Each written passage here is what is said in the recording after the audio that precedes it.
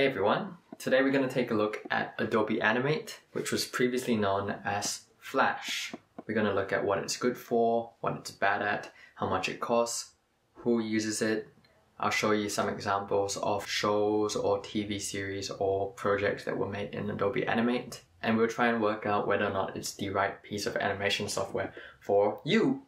So first off, who uses it? Well, here on YouTube, a couple examples are Jaden Animations, Domix, Pencilmation, and outside of YouTube, you've got companies like Disney making some of their films or TV series with Adobe Animate. And even in the anime industry, we've got studios like Science Saru, which was started by Masaki Yuasa, that seems to really like using Adobe Animate for their productions.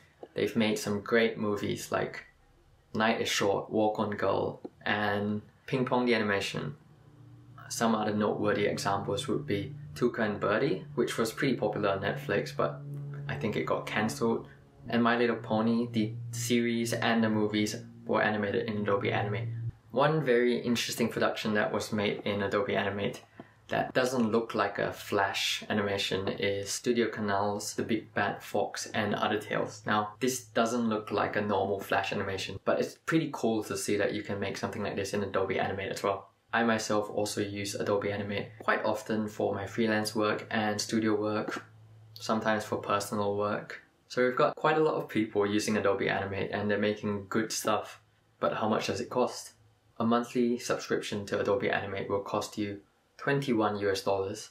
And if you're a student, you can get Adobe Animate plus all of the other Adobe apps for $20. Let's talk about the pros and cons of Adobe Animate. One of the things that I like best about Adobe Animate is that it's so easy to just pick up and start animating. It's really easy to use the basic drawing tools. Their timeline is simple to navigate, and it's got a pretty easy to use onion skin tool, which is great if you're trying to do any type of animation really. And the system requirements for Adobe Animate are really, really low. It runs on 2 GB of RAM and a very entry-level Intel processor. So if you've just got a basic computer and you want to get started animating, Adobe Animate is a good place to start. And although it's easy to start animating in Adobe Animate, it's also very scalable. You've got symbols that you can reuse across multiple projects or in the same project multiple times. It has an asset library that you can use to keep your symbols and files, all that kind of stuff organized, which is really, really important on bigger projects with hundreds and hundreds of scenes, or even medium-sized projects with 20, 30 shots.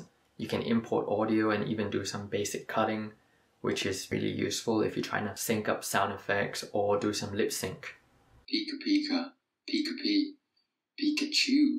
And one more good thing is that Adobe Animate is quite widely used. A lot of animators, they either start out with Adobe Animate or pick it up somewhere along the way. And the reason this is a good thing is because with so many people using Adobe Animate, it's quite easy to work on a project together with someone else. And there are lots of tutorials out there for Adobe Animate. So it's easy to pick up, and it's also easy to get help if you're stuck. On the other hand, what are the cons of Adobe Animate? Any animator who has used Adobe Animate for a while will tell you that for a industry standard software, it has some persistent bugs that makes it very annoying, but you learn to live with it, I guess. Another thing that I find lacking in Adobe Animate is raster drawing tools. Adobe Animate uses vector drawing tools, which means that you can zoom in a lot and it doesn't get blurry. But you probably wouldn't want to use Adobe Animate for projects that are trying to go for a more hand-drawn, textured look. So using Adobe Animate will give you a very distinctive Flash look, which is good or bad depending on your preferences. Moving on, I think that Adobe Animate is good for small teams of animators, or even if you're a single animator working on your own content. Adobe Animate is good for animators of all levels, but especially for beginners who want to start learning animation. And a nice bonus is that the software skills you get from using Adobe Animate as a beginner is transferable to a work environment. It's great for people who want to tell stories really quickly and push out lots of content, like YouTube animators. So that's my opinion on Adobe Animate and the type of stuff you can make with it, the people who use it. But I'm sure that there are people out there doing things that I think Adobe Animate can't do. Let me know in the comments if this video has helped you, if you want to see more videos like this. I'm thinking of doing something like this for TV Paint and maybe Toon Boom Harmony. So thank you for watching. Goodbye.